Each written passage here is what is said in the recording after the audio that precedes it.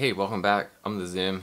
This is the Zim video. This is going to be another kind of stream of consciousness video I'm making for you, and it's an update on my pelvic floor issues, I guess you could say. A few months ago, or maybe even longer now, I made a video about my going to have a cystoscopy and urinalysis done for some of the issues. The way I'll do this video is just give you a quick update on what the big picture issue is, and then kind of bring you up to date with what's currently been happening, and we'll kind of talk about it. So the history of it, you can watch that old video. I tell some history in there, but the old video was mainly just to tell you my experience with doing those two procedures. But the history is I've had this chronic kind of pelvic floor issue where I, combination of burning sensation when urinating, not unable to urinate easily. Those are the main things. Feeling urgent at times and stuff. And so I've been under like a pretty intense investigation on why this is happening, why my body does it like this. And I haven't known for a long time. And the thing I came across recently, recently I had a kind of a pretty severe issue that was diagnosed as like prostatitis, and I was given antibiotics, but I was diagnosed without any like medical tests or anything. There was no like, let's actually see if there's an infection. It was all based on, this is what it feels like. Oh, that's what you have. So, and I don't think that was totally accurate because of what I've learned since. And it's that process. And I also got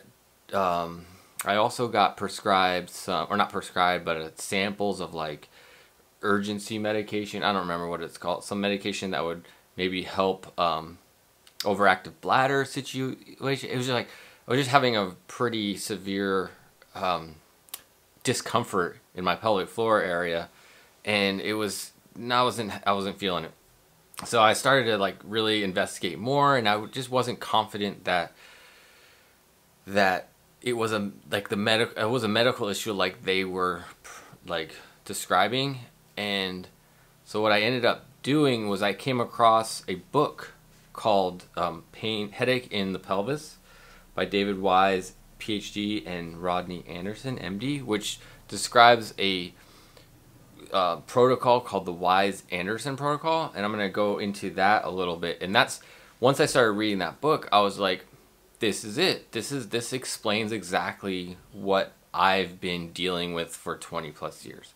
Like the examples, the clinical examples they had of other patients, and just how they described it and all this stuff, because it was very parallel with how they described it. It was like prescribed medications, nothing ever seemed to make a difference, and things like that, plus the description of the pain they were talking about and different things like that. So I was like, okay, this seems to parallel exactly what's going on. And even described in the book, once I was able to understand that, oh, this is what's going on, my symptoms relieved a little bit. And that's, they say, can happen when you start to understand what's going on. You can feel better and start to feel better. And so that happened to me. And so in reading the book, I decided to take some action. And let me explain some things about the book first. So like, if you're having pelvic floor discomfort, things like you've been labeled or diagnosed with chronic prostatitis or things of that nature, there's other pains, a whole bunch of different kind of pains in that area. This book could give you a really good indication of what is going on with you. They do a really good job of explaining what's going on, and the history of how medicine right now hasn't really caught up to. They don't really understand everything about the pelvic floor and the prostate and other things in that area, for both men and women. And so it's misdiagnosed continually still. Current medical practices don't fully understand it, and that's what was happening to me. the urologists and whatnot I was seeing really weren't willing to explore a full spectrum of let's try this, let's try this. It was kind of always directly to let's medicate it, let's give you medicine. And so a long time, I should mention as well, a long time ago when I was exploring what was going on with my pelvic floor, one of the physician's assistants mentioned something. You should read Pain, Headache in My Pelvis or something. But I never quite I never did it. And I just kind of, because we were doing things and I thought I don't know, it just never put it together. But I remembered that when this new kind of experience started happening, and that was one of the things that made me go research the book. I was like, I'm gonna go find this book and read it. And so I read it and I was like, whoa, this is exactly what's been going on with me for 20 plus years. And then so what the book does as well is, explains it all very in detail what's going on, but there is zero what to do about it. There's nothing in the book about this is what you should try. This is what it's all it's like a really thick, and I bought it digitally, so I don't know how big the book is, but it's just a big, very wordy sales pitch for you to go to the clinic that David and Rodney run, I guess, in the San Francisco area. So, and it's the only place, they have this protocol they've come up with, and it's the only place you can do it, and insurance doesn't tend to cover it, and just different stuff. And it cost about, I emailed them, and I got some prices from him, and it basically costs $4,500 for the clinic itself, and usually runs, he said, around $800 to $1,500 for food and lodging for the week. And then if you're out of the area like I am, you have to add travel expenses. So I'm gonna throw out a figure of $6,000. You're looking at $6,000 for a week-long thing, and that's just not something that I felt like I could do. So I am not, at this point, I'm not going to their clinic. But what I have decided is I think I understand what it is they are trying to convey and how to build my own support in this Wise Anderson protocol, because they don't give you any, this is what we do, this is the they don't give you any step-by-steps, they don't give you any exercises, they don't give you anything of this is what you should do. It's all come to our clinic, basically, is kind of, if you think you have this, come to our clinic and we'll see if you're a good candidate for our procedure. So it was kind of frustrating in that way, that it's okay, I understand what's going on with me, but I don't know how to heal it. And I did a bunch of research on the internet, on YouTube, trying to see what other people have done and different things. And from the combination of the internet and the book, I've kind of pieced together my own strategy on how to deal with it.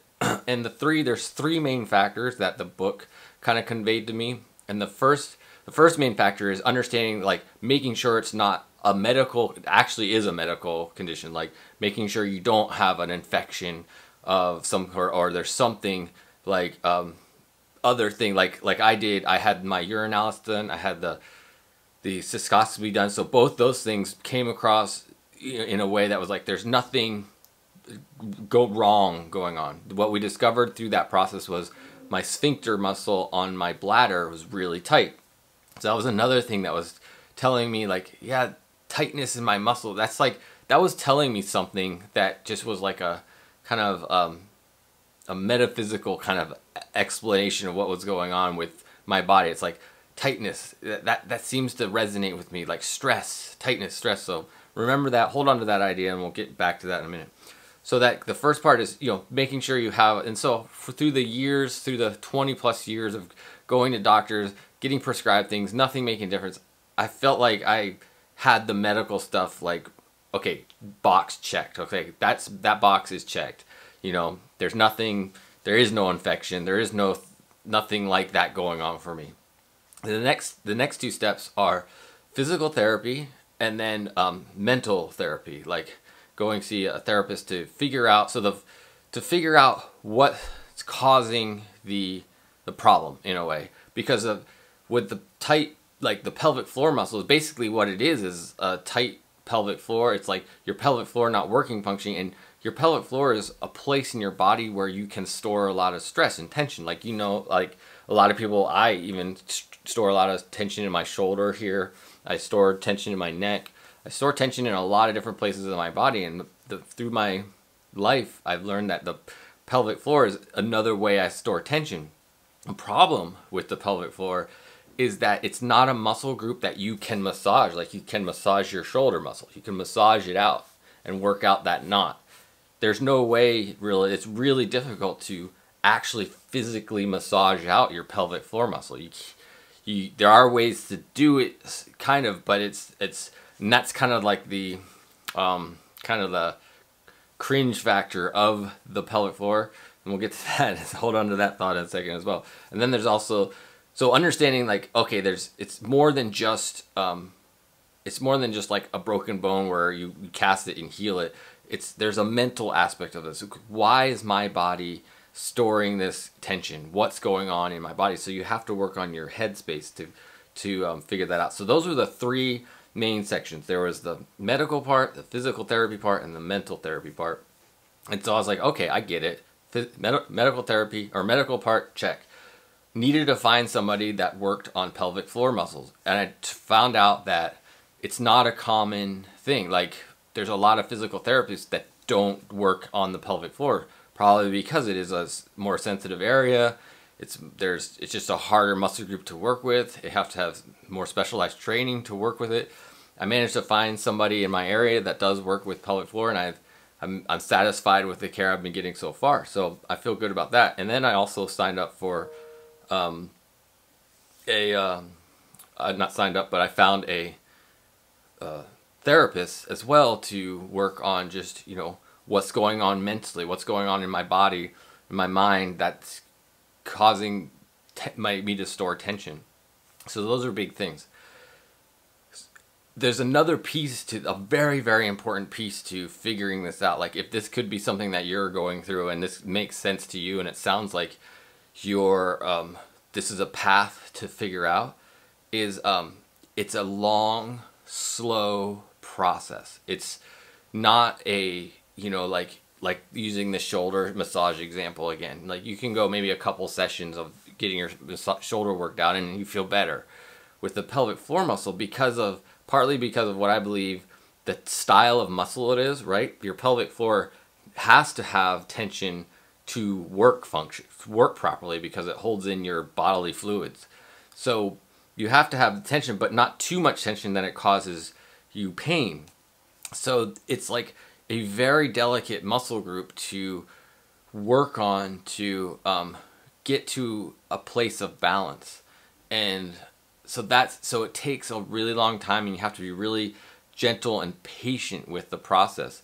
And then you also have to be willing to actually, I actually think probably the mental therapy part of it is even the hardest part. You have to be willing to figure out and that's really difficult for a lot of people. So you have to have like a very committed effort into wanting to be healed from pelvic floor pain, because it's not an overnight kind of process. It could take months and years. Like, I've been working now for a couple months or so on this, and I'd say it's moved, like, if this is where it started, it's moved like this, you know. It hasn't moved very far in terms of feeling, but I feel like there is progress, but it's such a slow muscle and like such a slow process. And part of it, one of the descriptions for the pelvic floor is it's a shy muscle group, is one way of putting it. There's a couple other ways that people have described the pelvic floor muscle. It takes a lot of, and even in the book Headache in the Pelvis, he says the same. They say the same thing in the book with, like, you know, it's like a scared, you know, scared child or scared animal, and you have to be very gentle to kind of like let it come out, and understanding how that is and what you need to do to make that possible it takes a while to learn. So the one part, so So once I figured that all out, I feel confident that I can build my own Wise Anderson protocol essentially, and find people in my area. Maybe some of them will be under insurance, maybe not. I'm currently both my physical therapist and my mental therapist, I'll say, is both, they're not covered under insurance. I pay out of pocket for both of them. But it was like, this is important enough for me to figure out, and this seemed like a better way for me to do it than spending $6,000 at once and trying to find the time and to go somewhere. And I have somebody local to my area, and something I can access on a regular basis. So that was important to me. So what am I doing? So at this point, so the one piece, if you've done the research about this whole process, the one piece that's kind of possibly the scariest is in the physical therapy aspect of it. There's a potential that you will need to have someone or something inserted inside of your body to relax your muscles, to help massage your muscles. I personally have not done that part yet. My physical therapist, this is the approach my physical therapist has made, is going, let's work on everything external, and then I'm also doing the mental stuff, because there's a lot of muscle groups, like there's a lot of muscle groups that, you know, if you're holding tension in other areas, it's like you want to, it's a holistic approach.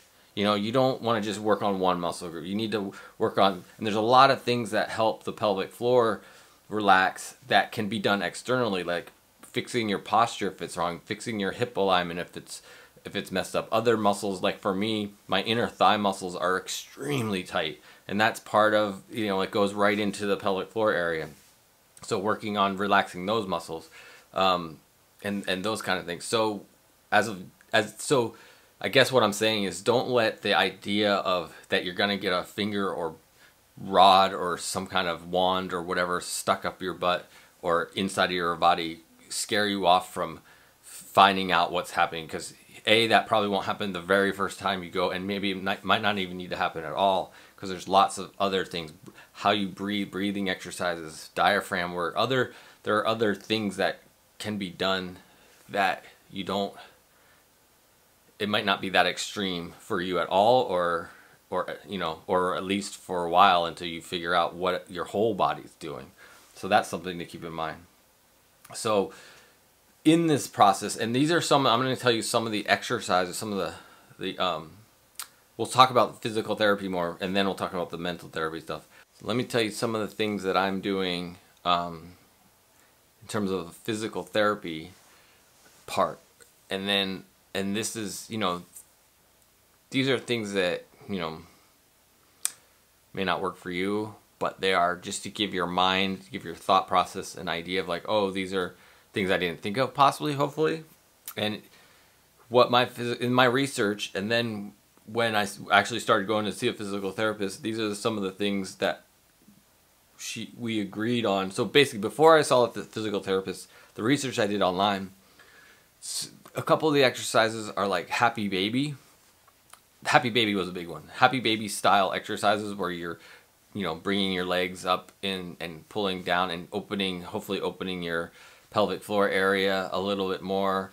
That was the main one. And then my physical therapist gave me this one where it's kind of the same idea, where you're laying on the ground, your back is your butt essentially is against the wall, and your feet are up, and then you come down with like lotus position, I guess, kind of, and it just helps open up the pelvic floor. That seems to, I don't know, in terms of the sensation, it feels good. It feels like, okay, this feels like there's opening and stretching going on in the pelvic floor area. That feels good. So those are two that start of the doing cat-cow breathing type and core muscles. So core muscles are something that we're working a lot on, my core. So we're doing cat-cow and breathe, and then like other core muscles, like I do this one where I lay down on a foam roller and I press my core down against the foam roller, and I do arm lifts and leg lifts to help strengthen my core muscles. We're working on using the elastic band, where we do a variety of stuff with elastic band tied to like a doorknob and I'm doing different exercises that will strengthen my core muscle in there. So core is a big part of that whole thing. When I go to sessions, she does a lot to adjust my hip, and then does, like I said already, my inner thigh area is really tight, and she kind of massages those areas and tries to loosen up the muscles in there. So there's a lot of external muscles, and then we're also working on my posture, because that supposedly is part, like, how your core is engaging, is if you're hunched over, and just different things like that, and then it all kind of relates down into the pelvic floor. So there's a lot of external exercises that we're doing right now to try to just make sure everything externally is going good, and then seeing where that goes, like seeing how that helps. And the breathing part is huge, like, you know, doing Kegel-like exercises. So one of the things that actually worked a bit for me is there's this urgency aspect of this whole process as well that I go through. And I learned that if you do a Kegel where you clench for like 10 seconds, release, and then clench for 10 seconds, release, and do it one more time, like 3 times in a row. Like, I usually use it like if I've gone to the bathroom, it's for bladder retraining, and if I've gone to the bathroom and then I feel like I have to go again within like an hour of just going, it's like that's too soon. If I get that urgent feeling, I do this exercise, and it gives me a little more time. It like actually kind of relieves, and you're kind of like, there's something in the science of the Kegel exercise that actually tells your nervous system it's not time to go again yet. So there's some bladder retraining that's going on as well that I'm working on. And then just breathing in general, like the Kegel as well as breathing, like when I do the cat-cows, like when you take a deep breath in, try to fill your belly and push your muscles downward to try to open up your pelvic floor. And then when you breathe out, you kind of clench in a little, because there's a combination. Even though we want to, like for my situation, I want to relax the muscles. It's like relaxing the muscles is important, but you can't do it only one direction. You have to remind your muscles to contract as well, so that the relaxing can happen as well, because you'll start to confuse it if you only go one way. That's what I've been learning so far. It's like you can't just go one way. You can't go all relaxing. You have to go contraction as well, and then also relaxing. So those are kind of the what we've been working on mostly lately, and I've been doing religiously every day. I do these exercises, and that's a big part of it. I don't make it every day often, but that's the goal. It's most days a week. It's probably 5 days a week at least out of a 7-day work week. But the goal is to be religious about it and do this every day. And then the other part, well, there's another piece that I started doing on my own, but it kind of relates into and I'll use this as my bridge to the mental therapy part, is meditation. I've started meditating every day. I found a couple meditations online, and I'll just there's just 2 that I use right now. I'll put them in the description of this that you can get started. They're just 10-minute meditations just to calm the body and calm the mind is really like what it's for. And I'm just like all in on that aspect. Like, it's this getting your pelvic floor to do what you want it to do is a very holistic, challenging thing to do. There's no easy out for this. This is like a commitment, and I'm willing to make that commitment because it's worth it to me. Because having to go to the bathroom and having pain in that area in a way that's just not fun. It's just as you know, if you're dealing with this, it's like it affects your whole life. It affects your social life. It affects your confidence. It affects everything about you. And so, like, I don't know. It's just I think the biggest thing to remember for me, this is what I'm trying to remember, is that it's not a quick fix. It's a slow process, and it's about going through, even if you don't understand it. I don't fully understand everything about it. I just have faith, and I believe that going through these motions, it'll start to tell my body like the proper way, the way I want it to work. So that's a big thing. So the meditation was big, and that's I got out of the Headache in the Pelvis book, they talked a little bit about meditation as well. And I was like, okay, this is important. I've been, and just in life in general, knowing that tension, I knew tension was a big culprit of this whole process for me. And, I think it's pretty well accepted, universally accepted, that meditating helps relieve tension, stress, and different things like that. And so I wanted to start to go actively toward that goal and toward that experience and toward that religion of meditating to a place where I could use it on command and also understand it and just get deeper with this idea of relaxing my body and mind through meditation. So that's been a big goal of mine as well. So and I'll use that to bridge to the mental therapy stuff. And that's a big piece. Like I think I mentioned already, it's probably the hardest part, because it's like, it means you have to do some work. It means you have to potentially face your demons. It means you might have to find something out about yourself that you don't like and really just address it and change your patterns and change your rhythms and change your ideas. And you have to be open to it. You have to be willing to do those things. And that can be tough, because I don't know, from my experience, I believe kind of humans are creatures of habit. And we not only we're creatures of habit, but there's this idea that we get comfort in our discomfort. We are so used to doing something a certain way, even though it's not the best way, even though we know it causes us, or maybe we don't know it causes us pain, but we're so used to doing something a way that we think that's the way it is. We think that's the only way it happens. We're comfortable in it. We just do it. We just deal with it and whatever. But if you're willing to say, maybe there is a better way for this, maybe there is a better thought process, then that's where the challenge comes. And for me, some of the things that I already know, I deal with a high level of anxiety, tension. It's like, that's why I was like, for years I've been dealing with anxiety. Anxiety is a kind of tension in your body and your mind. Obviously there's physical tension going on that we learned from your analysis. And then just, I also hold tension in a lot of other places. Like, I know my body has this history of holding tension. So to me, it made so much sense. Like, what's going on in my pelvic floor has so much to do with what's going on in my head. It just made too much sense. The parallels there were made too much sense. And as I've gone through this process of kind of looking at my life and going like, whoa, when did this start? Where am I at today?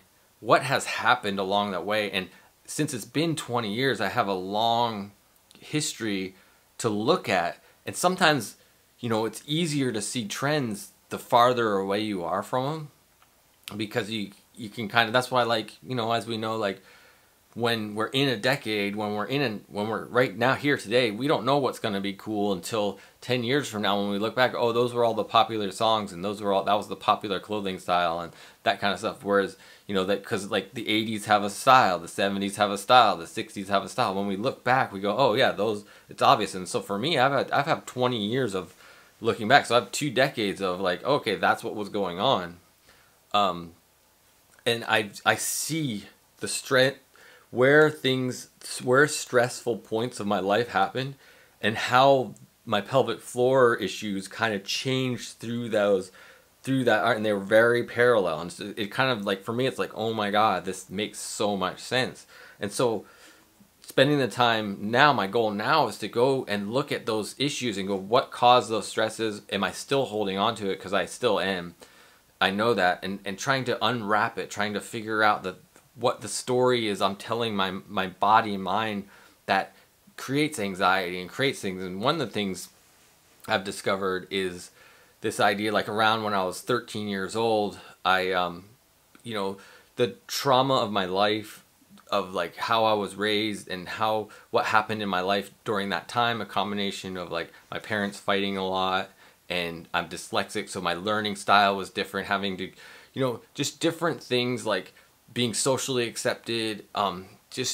There's little things that can pile up and create a big thing and create tension, create stresses, create sickness in your body that you might not even realize. And that's what I feel very confident has happened to me. So that was kind of where, in a lot of ways, where it all started. So I'm trying to address those things and tell that 13-year-old me that's still inside of me that life is going to be okay, things are okay, and give it the comfort that it needs to not be as anxious and not be as stressed out and not hold on to tension. So that's just one example.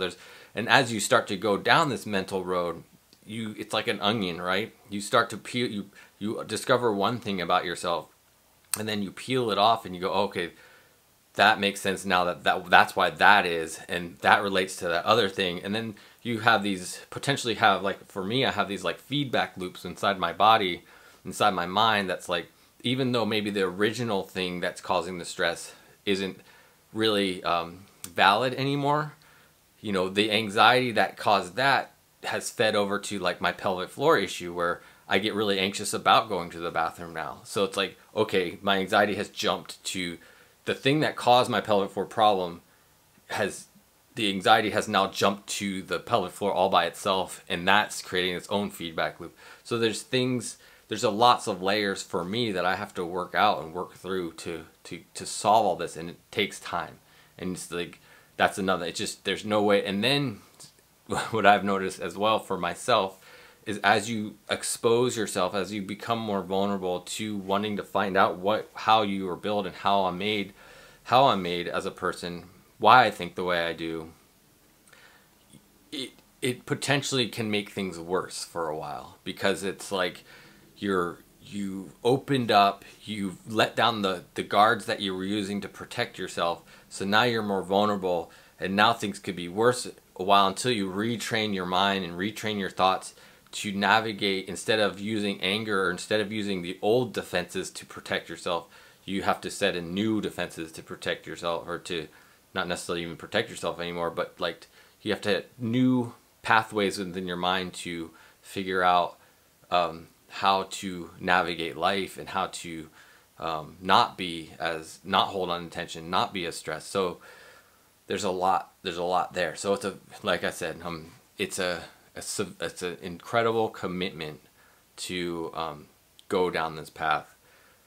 So I hope, I guess, let me just say now, I think that sums up kind of all my points, what I wanted to share, because the main thing I just wanted to, if you are in this idea, or if you're confused about what's going on with you, or if you've been continually diagnosed medically, but maybe it has more to do with your mind and your body than like an infection or something like that with this whole pelvic floor. And so I just encourage you to explore those options and look into them, do some research, read the headache in the pelvis, even though it doesn't tell you anything other than what it could be. It could alleviate your mind. It could help you feel relaxed a little bit more, going, oh, this is exactly what I've been dealing with for years. Because as we know, you know, you could be ruined by, if you're being prescribed too many antibiotics and it's not solving the problem, you could be ruining yourself more than helping yourself, because antibiotics are, you know, you got to be careful with. They're great. They're a great medical thing that's used to help, but they also, if they're misused, they can hurt, as we know. But I just hope that maybe you could think about what's going on in a different way based on my story, and I'll keep you updated. Like like I said, I don't feel like I've made a lot of progress yet, but I feel like there's hope. I feel like there's hope on the horizon. I feel like I'm understanding what's going on with my body in a way that I've never had before, and I feel like I'm going in a good direction with all this. And my goal is to have relief, you know, not have the pain anymore, especially not have the pain to a degree where it feels like there is no hope. Like right now I'm in a good spot, like it's tolerable, I'm in a good place. You know, it's not perfect by any means, but I'm not feeling like out of control. I'm feeling like I have control over the situation more than I did a few months ago. A few months ago it got pretty bad for me, but I'm in a good space now. Alright, well, that's it. I hope this, like I said, I hope this is helpful. And if you have any questions for me, hit them up in the comments and I'd be happy to talk about it with you. Peace.